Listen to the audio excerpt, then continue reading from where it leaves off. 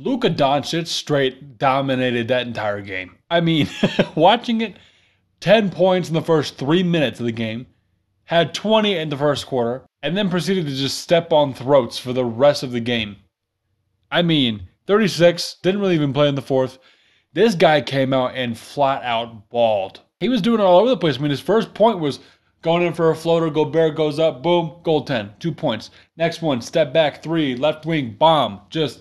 It was just like, Ant in the post game was like, yeah, he hit 3 logo threes on us. Like, what do you want me to do? That was pretty much, and that's a great summarization as to what happened that game.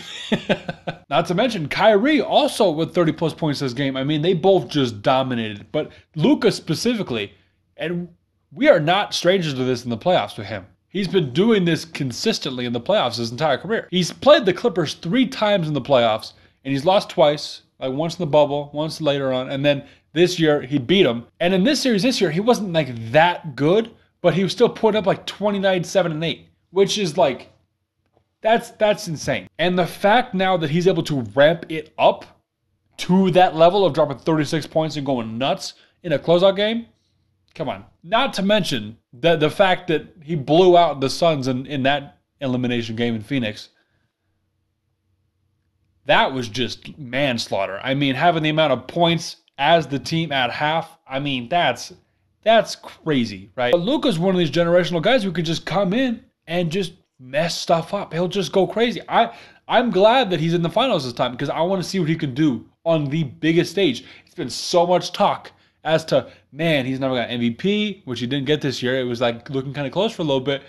Oh, man, he's never had a deep playoff run. He's been in the Western Conference Finals like twice. Never gotten past it at that point. But, I mean, he's in the finals now. And the path that he took to get there, I'm not going to say he. I want to talk about them. The whole Mavs organization went crazy this year. Pickups, signings, trades, like they did phenomenal. But they, went to the Clippers in the first round. They had a lot of expectations going on. They have Kawhi, he was injured. PG James, I mean, this team, can they do it? Mavs take them out. Next round, OKC, young, number 1 seed, really, really good. Can they do it? Take them out. And it's just been flat out defense. Timberwolves, who beat the Nuggets, the defending champions, come in hot. Take them out in 5 games. I mean, it was going to be a sweep, basically. They pretty much rolled over and died in game 5. So it's a very, very, very nice gentleman's sweep. And the reason I want to talk about this is because, like, the whole regular season for all of his career has been, Luka's a very good advanced stats guy. I mean, he puts up good numbers. He does all the right things on the court. Man, his offensive rating as a player is amazing. His box plus minus, all this stuff is very, very good. But then you just get the playoffs, dude, where he comes out and he flat out balls. Straight up dropping people off left and right. I mean, he's coming in, hitting bombs.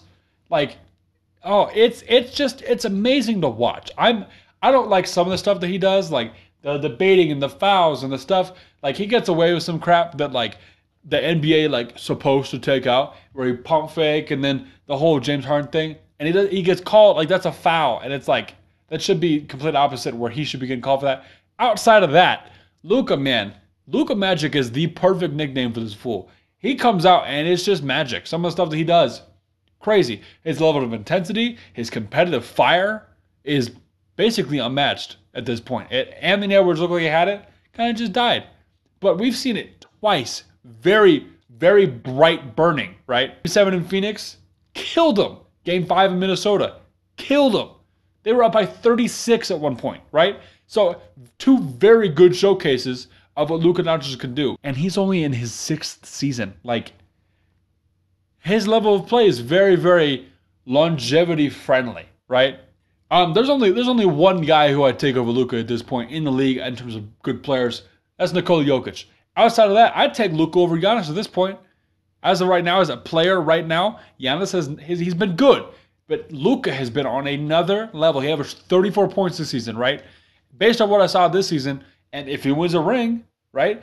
I mean, Giannis has the DPOY and the MVPs and the ring. But if Luka wins his ring, which I think they can get this ring.